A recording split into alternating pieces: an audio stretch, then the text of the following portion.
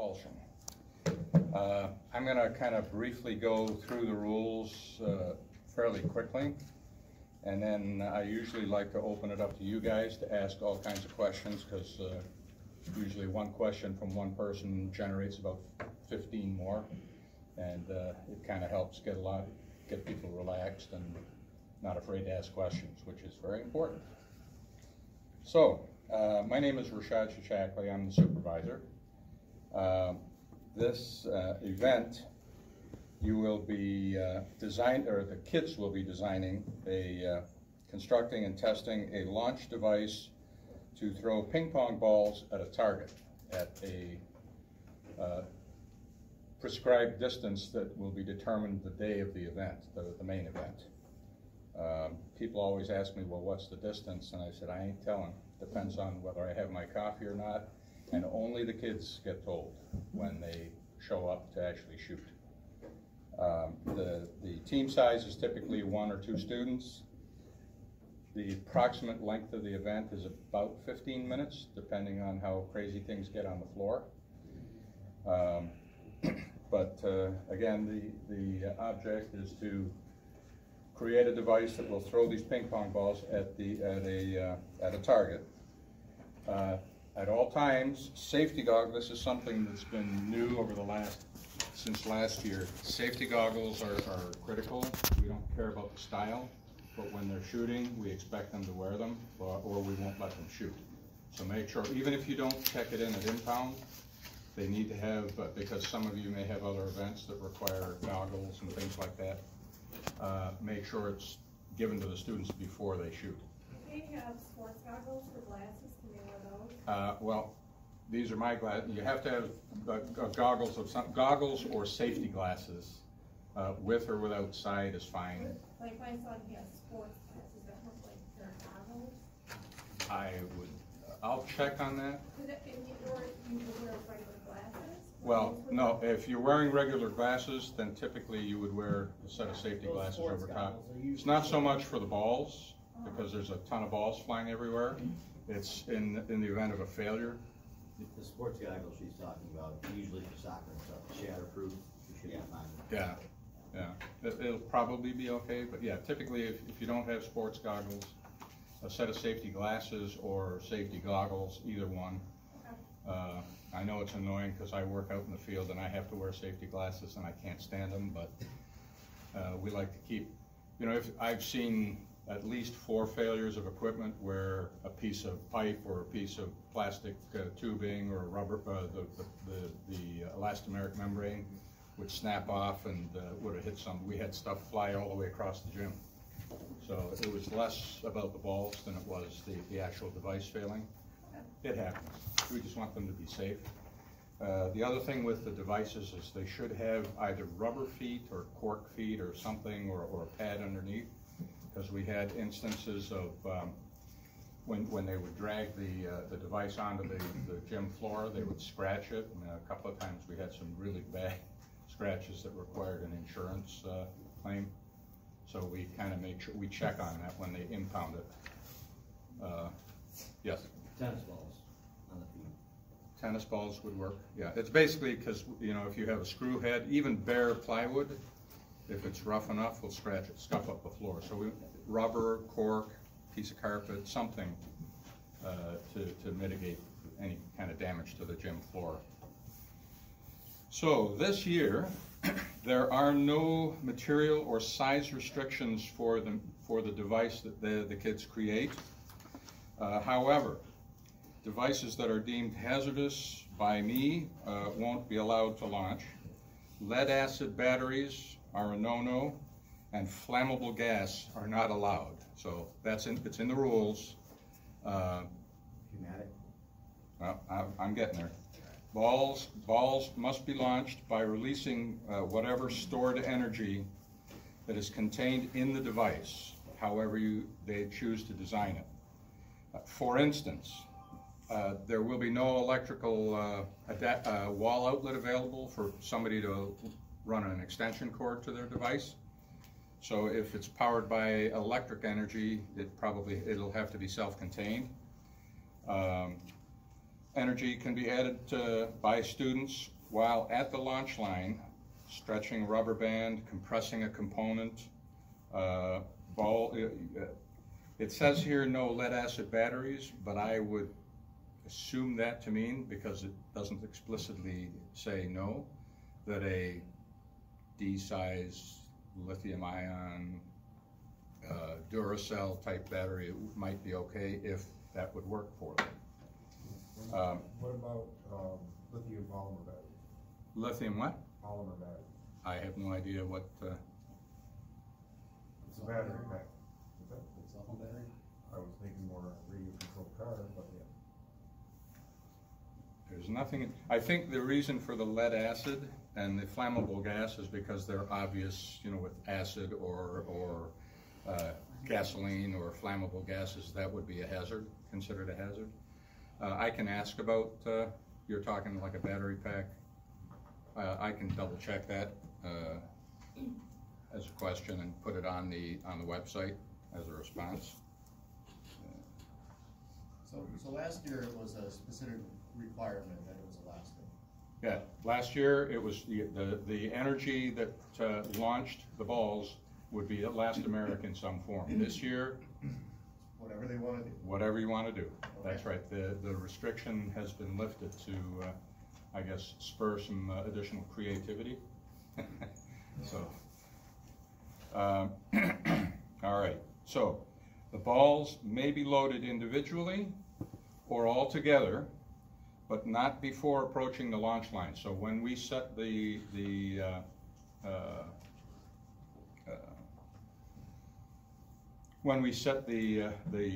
Device. I'm having a brain fart here. Course. The course or the event up, they start out at there are two lines. There's the line where they actually fire from, and there's a line that's about a couple of meters back, where when we tell them to get ready, you stay behind that line. Once we say go, they move up to the launch line, which is the prescribed distance. Then they set up their load up the balls, do whatever they have to do, and start shooting at will, right? They don't have to take turns. Everybody, all 8, and typically it's 8 teams at a time. So there's going to be 15 balls being shot by 8 teams, and it's going to look like balls are flying everywhere. They're going to take stupid bounces to their favor. They're going to take bounces that don't work in their favor. They're going to bounce in or bounce out of the target area. And then whatever's left in the actual target is what we score. Anything that sits on the floor after they finish shooting doesn't count. So, is there a time limit to how much time they have to dispense their balls? Once we say go, there's a 4-minute limit. We set a timer and we tell them you have 4 minutes to shoot. We say go, they just start firing. When there's a minute left, we give them a 1-minute warning, and then when the time's up, we tell them time's up, stop shooting. Typically, it does not take 4 minutes to fire the 15 balls. They're still putting pressure on us to maybe consider reducing the amount of time, but there are some teams, you know, they want to make sure everything's just so, and usually you get a couple of teams during the event that, yeah, I want a little more time and make sure I'm hitting the mark. So. But typically it's a 4-minute, once we say go, 4 minutes of shooting. The 15-minute window is for us to set them up, score after they're done, and then get the next 8 teams in place to start up. Okay, so all the devices must sit on rubber or soft material, pad or feet to prevent floor damage. The device, any bag that you, typically a clear plastic bag, to house your ping pong balls, and the ping pong balls must be marked with the team number. And we tell them to, on the ping pong balls, you underline, we put the number on 2 sides of the ball, and you underline the number so that we don't mix up 9s with 6s. It helps us do things like score quicker, so we can turn the teams around faster, and just avoid confusion in general. This is also it's in the rules, and I'll have those. You can collect some of these at the end of the session. There are 15 balls. 10 of them are white, typically. 4 are orange, and 1 is orange with a black stripe all the way around. And usually you're better off marking them with a Sharpie because it stays on, it doesn't wipe off real easy. Okay, and there are no other alterations other than the white stripe, or pardon me, the black stripe or the numbers are allowed on the balls. So got that. Let's see. Impound. Pardon me? The team number is on the balls to locate, do it on 2 sides, so it helps us really speed up the scoring process and figuring out what ball goes in what bucket so we can count them fast. The device itself must have the team name and the team number on it.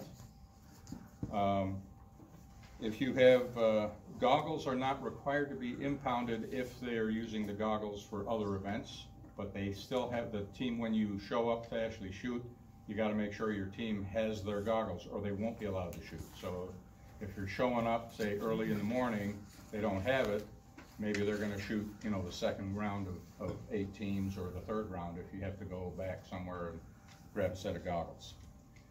You're also going to be required to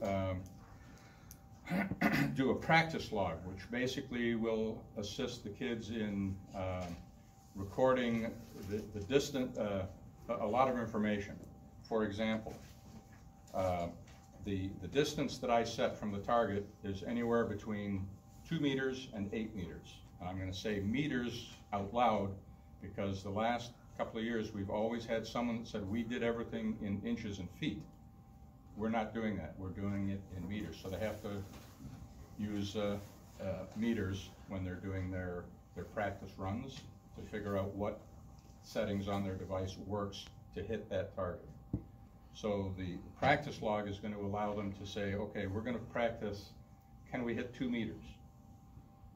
Whatever settings they do, they can record on this practice log, either the angle of the unit, the length of how far you, let's say if it was elastomeric, how far do you stretch that rubber band at this angle, it got you there. If it gets you to 2.5 meters or 2.25 meters, you don't really need that information. You just want to record the information that gets you to 2 meters, 2.5, 3, all the way to 8. Because nobody's going to know what that distance is until the day, again, until the day of the actual event. So are the distances going to be, what's the minimum, like in terms of like half-meter steps? Half meter starting with 2, so it's 2 meters, 2.5, all the way to 8. Okay. Yes. Here it says 4.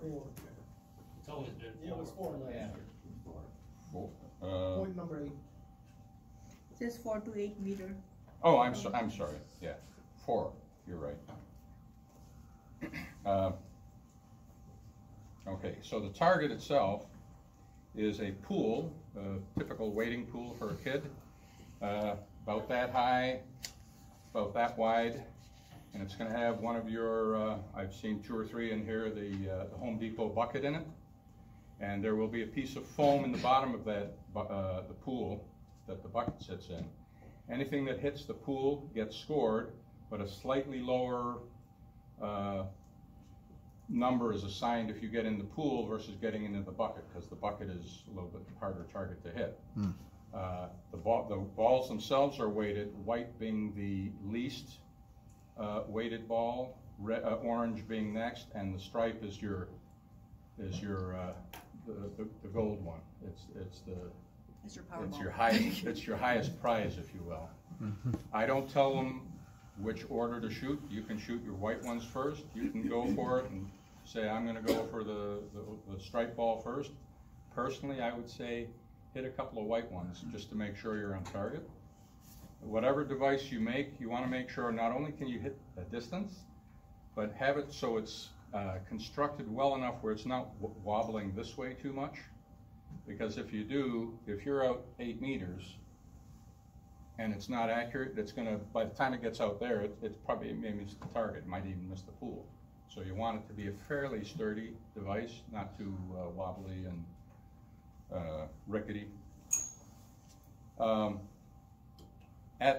at impound, you're going to impound your device, the balls, typically in a plastic bag so we can do a quick count, make sure they're not too many or too few. Any tools that you would need or they would need to make adjustments on the device while they're shooting. The practice log, if you want a copy of the practice log for yourself, don't make one. Make 2 copies, keep one for yourself, because we're not going to return the log that they turn in with their devices. The log itself, it might record things like distance to target, elevation or angle of shooting, how much you stretch a membrane, what type of membrane that might be, or any other attributes that we haven't figured out yet, because this is all going to be new to us this year with an open field for how what derives the energy, right? So that's going to kind of probably open up a bunch of questions that we're going to answer online between now and your district tournament. The nicer you make your practice log, it's to your advantage, because we have a couple of ways to break ties when we score. We were amazed at how many ties we got that we couldn't break numerically, so we had to add the log, which was more of a subjective thing. So if it's well organized and shows that they understand what makes the device work and kind of what the process is and what they're doing, it'll go a long way. If it's well organized, it's a subjective tiebreaker. So keep that in mind. Let's see. All right, so the lines are 4 to 8 meters. We'll tell you what the distance is at the event. Got to practice all those distances between now and your district, so they have to get a lot of practice in. Let's see. Once we tell them to go, they move their device up to the shooting line. We say go. No part of the device, ping pong balls, the guys on the team, the girls on the team are not allowed to cross that line. All right, everything has to be behind the line when they're shooting, which also means if you have a big device that needs a little bit of, or a clumsy device that needs a little bit of support when it goes off, because a lot of energy is imparted and the thing bucks and vibrates and kind of jumps and creeps along, you want to make sure it still stays behind the line, and you can't have a guy standing on the front of the device to hold it down. You could have one on the side as long as they're behind the line. So that's an important thing to know, because we'll have guys out on the field making sure that their devices don't cross the line and change things up. When you're recording your information, kind of a strange thing to me, if I set the distance at 4 meters, for example, most teams, most kids will set their device right up to that line. And that's okay. That means you're wherever the ball leaves the device, then you're recording, okay, that's 4 meters, and you know what that distance is. Some people pull it all the way. There's nothing that says it can't be back behind the line, right? It just means that, well, okay, while I'm designing the thing for 4 meters, I know realistically I'm shooting a little bit more than that. But as long as your recording is accurate and regular, you know that setting will work. Those settings, whatever you do, will work, right? It's kind of a weird thing. Some people are really troubled by that line. They got to touch it. But it also means they run the risk of crossing the line, which is something that will you got to stop shooting until you pull it back. I'm sorry. Did you say how much space there was available in the competition behind the line to?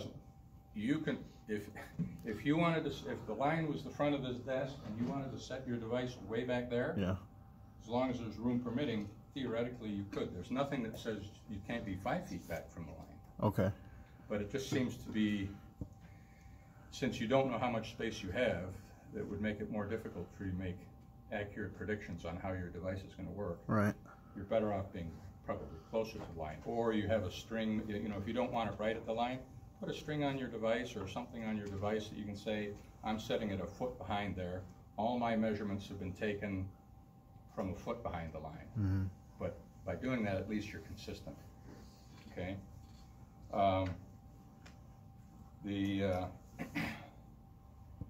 Let's see.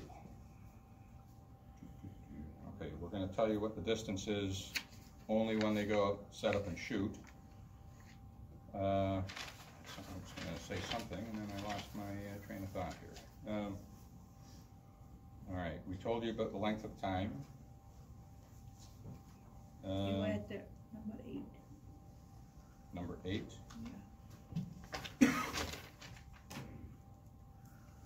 Okay, so do you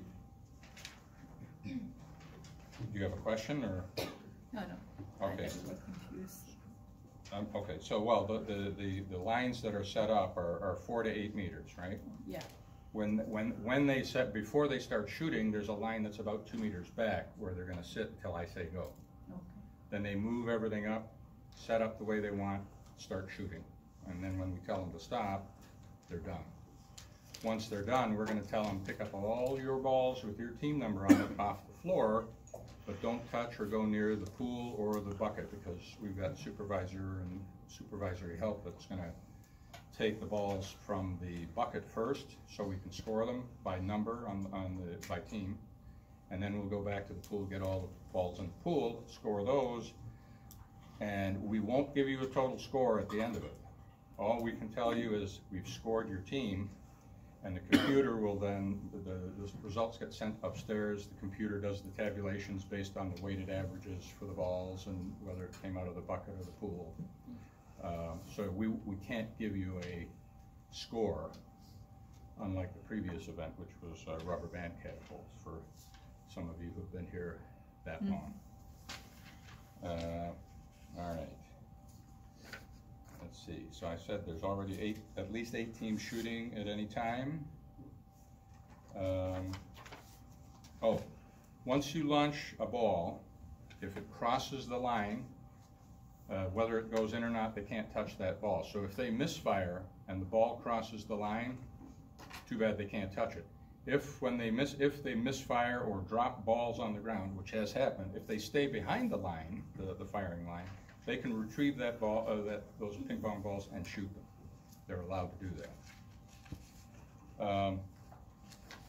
Let's see. If there's any behavior or safety issues, we'll let you know, and we may tell them to stop. No one except the contestants and the judges are allowed in the competition area. Safety goggles are required for all contestants. So once we're in the shooting mode, the parents and the coaches have to kind of sit quietly back and watch their kids, succeed or fail, just like the SATs and the ACTs that we had to do in high school. If you don't know it, you don't know it. If you do, go for it, right? Just as a point of reference, the pale target is worth 25 points. Inside the pool is like 9 points, so it's 9 times whatever the value of the white ball is, the orange ball, or the orange with a stripe, which obviously makes your yes. You said there was foam inside the pool. Is there foam inside the bucket? No. Right now there was just foam in the pool, and then the bucket is in there. We've had all kinds of arguments. People would say, well, the bottom of the pool is too soft. What kind of foam is it? Because we want to practice. And I said it's basically 1-inch thick kind of open cell foam pad basically that we put in there to fit the pool. Some people have said, well, can we make the bottom of the pool, which is inflatable, can we not inflate it? Can we inflate it? We just inflate it enough so it dampens a little bit, okay? We could just put a ring on the floor and let you hit the floor. It might very well bounce out. It actually allows the balls to not bounce out of the pool as much when we do that. So, doesn't guarantee that they won't, but. If it does bounce out, is it actually being tracked to see? No, once it bounces out and hits the floor, it's not countable. So only that remains in the pool or the bucket is what gets scored. So sometimes you'll get a favorable bounce in, but you may also get a favorable bounce out. Or you may have two balls collide in midair and they either win or they lose. Who knows? When you check in, don't be late. There's anyone who checks in impound late is penalized 50 points, which would potentially knock you out of meddling, if you will. So be there early so we can get you in. Have all your your machine, your device, the balls labeled, the log labeled, and anything that you need to work that device goes into impound. Once it's impounded, they're not going to touch it until they come back to shoot for, at whatever time they choose, depending on their other events. Scores are basically, we count by team what's in the bucket, whoever gets the highest score, then what's in the pool, and then also the quality of the practice log, but that only comes into play if there's a tie that we can't break, and that'll happen after it's scored upstairs and we find out, oh, we've got 4 ties. How do we break? We've got a numerical way to break them. If we can't do it, then we have to go back to those logs, so we may be back on the floor looking for that log. So once they've done shooting, they put their equipment back on the side. They don't touch it. You can't get your machine until after the entire event is done, usually at 3 o'clock in the afternoon or so. That way, if we need to go back and look at the device or the log, we can break those ties. So now I'm going to open it up to questions. Is there examples on the website of what the actual competition is with? I don't know if it popped up on here. There's a graphic on the rules, which is this. Okay, that's the bucket. That's the pool with the foam in it, and then these inner lines are the firing lines. Where these guys are out here, they're at the ready line where we just set everyone up into a position. When I say go, they move from this line to this line, and at that point they load their devices, set up for whatever, they'll know the distance at that point, so they'll set their device up and then they start firing. And in that 4 minutes, it goes by quick, and most teams probably are 2.5 to 3 minutes, but we do get a few that go over, but that's okay.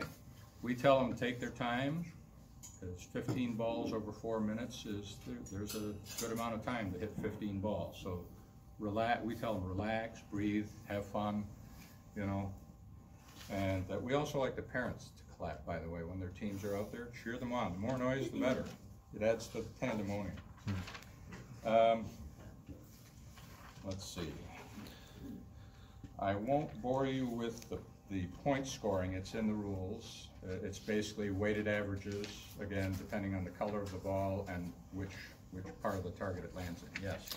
If a team experiences a malfunction or a breakdown while they're at the line, is there any allowance to make repairs during that time limit? They can try to effect repairs. Okay, so they're not immediately disqualified. There were a couple of failures that were pretty catastrophic last year, and they basically had to stand there and hold one bit and try to make it work. And sadly, at least one of them, in fact, one, this is something I'll bring up now because it surprised even us.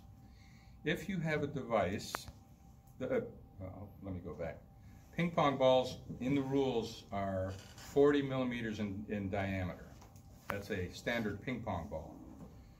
We have learned that the 40 millimeters, I believe, is the inside diameter of the ping pong ball, and the thickness of that ball has an effect. If you have a tube, let's say it's coming out of a tube, make sure the ping pong ball outer diameter actually can fit in the tube without getting stuck.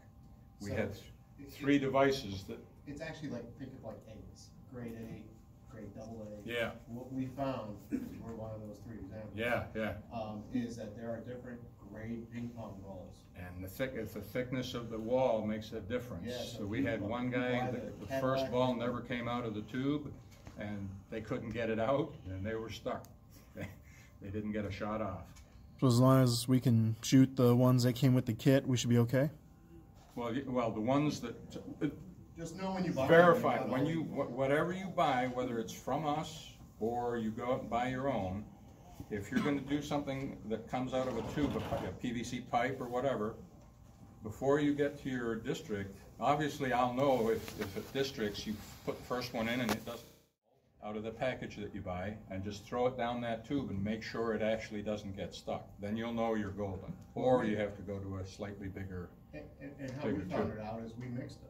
Okay, so we had 11 of the original, and then we had 3 of the new or whatever. And during practice, we coincidentally used the working ones, and then they got the competition, and Murphy's Law, they loaded the new ball first. Yep. And there it sat. Yeah, it was a surprise to us. It was as big a surprise to us as it was to you, I'm sure. Probably worse for you, or the kids. Yeah. So, yeah, just make sure that whatever goes in can come out. Yes? Can a kid have a handheld device, or does it have to be on the ground, as long as the kid and the device? People have asked that question. There's nothing in the rules that precludes a handheld device. Although means you gotta stand pretty steady and make sure that the device is, you're not leaning or you're not doing this and crossing that line. You have to be cognizant of that. But people have used handheld devices. Some pretty simple ones too, I might add. But, those were elastomeric versions, but depends on what you got. You could, from what the rules say now, you could fire the balls individually, or you could have a rapid repeater. There's nothing in there that's really specifying you can do this, but you can't do that. So they've opened up the field for this year pretty wide. Yes? You might want to explain, like, if someone walks in with a store-bought slingshot, it's down. Yeah, you don't want someone to walk in with a store-bought sling. We want someone to build a device and think about ideas that, well, okay, I'm trying to achieve this goal. I want to build something that will accomplish that goal. You don't want to go out to a store because. But with a slingshot, you would go to a B class B, and you wouldn't be able to win the event with us. Oh, well, yeah. I mean, yeah. If they were going to do something that was obviously, they went out, bought the thing, they didn't put any effort into building it or thinking about it or whatever, then we would probably score them as a tier 2, which means they wouldn't medal. They could shoot, but they wouldn't medal. The whole idea is that they create something, build it, test it, record the results, and show up and have some fun. Yeah. But, yes. With a handheld device, it can be, it could still not be a Class B as long as they're making it. As long as they're making it, yes.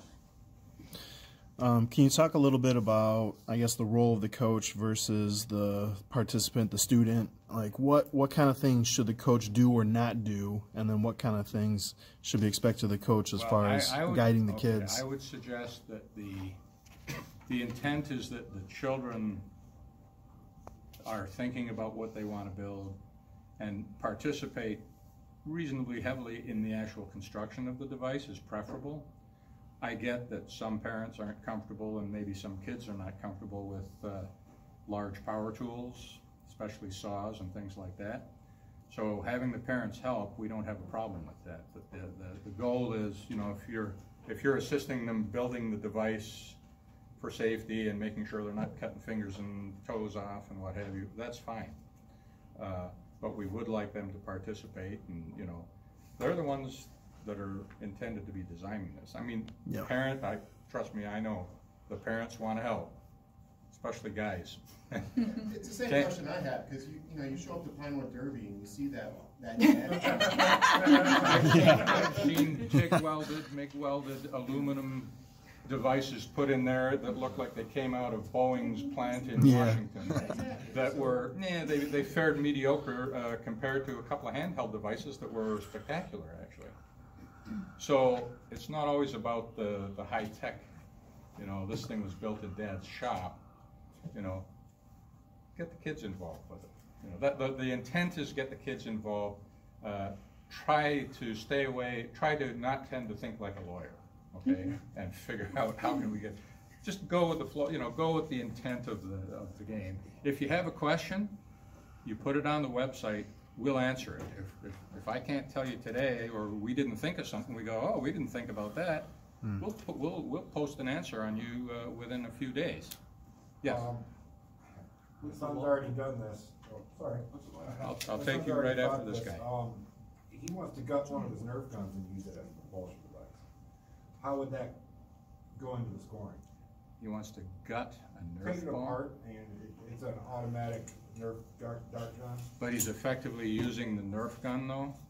No, the propulsion itself was The spring? electric motor.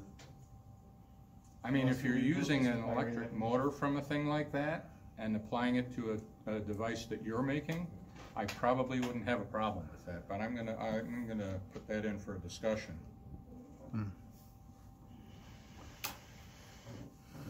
So you're not using the device, you're just using maybe a couple of parts from that device. Like he said, the firing mechanism. Yeah, okay.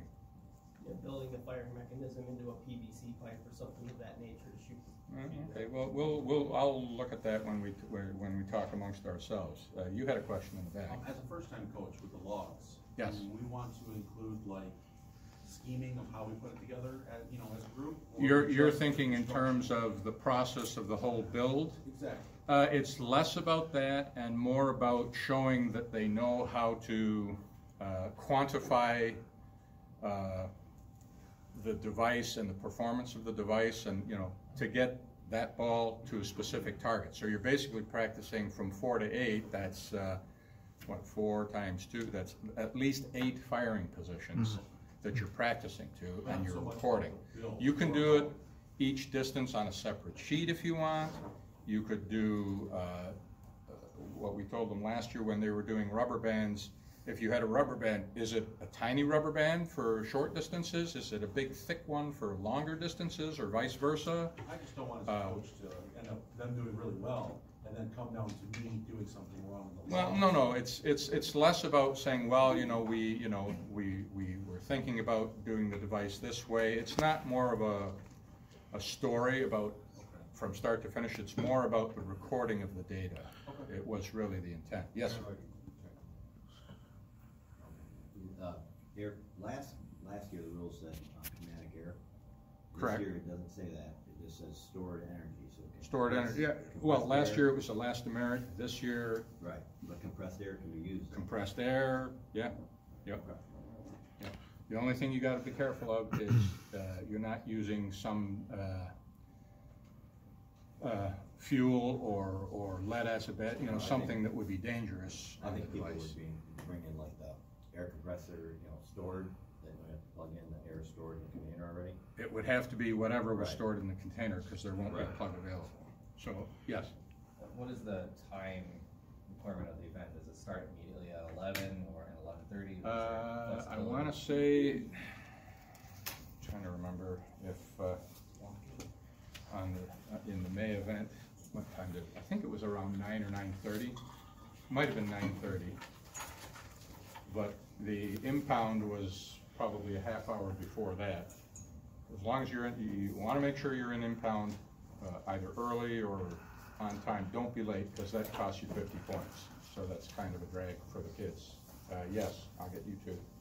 You had mentioned tie breaking and a numeric way to resolve that. Yes. Primary related logs. What's the numeric way? The numeric way, okay. Tie breaks are as follows.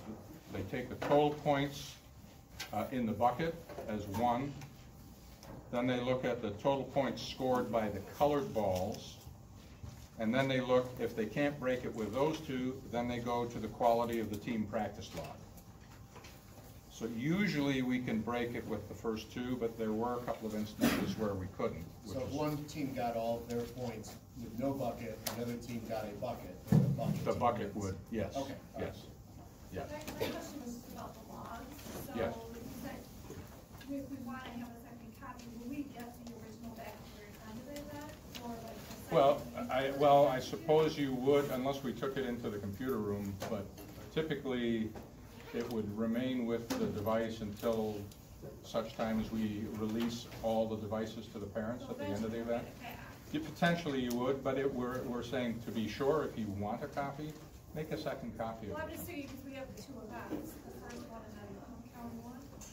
Oh, well, okay. Oh, you're talking about difference between districts. We don't care. There seem to be with the exception of Utica, which is on the Tuesday, which is really kind of loosely, it's more like a practice session for them, which I've never quite understood.